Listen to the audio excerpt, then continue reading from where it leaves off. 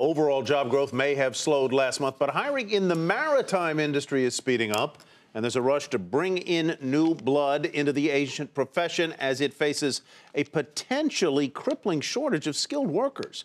Mary Thompson takes a look at where the jobs are from the port of Los Angeles and Long Beach.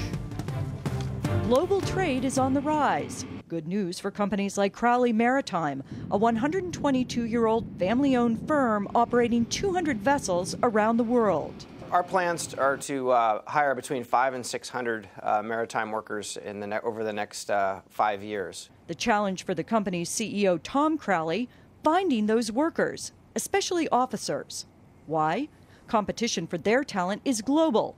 Many officers are nearing retirement age, and new regulations mean more training and time on the water for their replacements.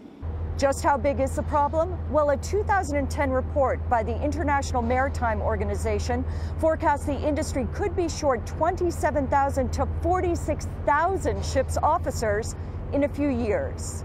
To fill its billets, Crowley recruits newly minted officers from the maritime academies and works with the unions. The unions monitor retirements and make sure there are enough hands ready to work on deck. We maintain our pool at 2 people for every job all the time. In a realistic world, what would you like to have? 2.5 people. 30-year-old Martin McDonald is in a union-run training program.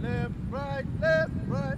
For 3 months, he's schooled in the basics of the maritime industry: firefighting, life-saving, and navigation. This will land him on a low rung, but one where he can start to ascend the ship's ladder. I want to have my own ship by 50. I mean, that's my goal. For 12 years, Steve Peckham's been a captain, leaving architectural engineering for the wide range of jobs the maritime industry offers. There's a ton of different opportunities there. You can do construction towing, you can do ship work, you can do ship assist work, you could work on an oil rig. I mean, there's a bunch of different opportunities. So yes, you're a mariner. It's kind of like being a doctor. There's a million different kinds of doctors you could be.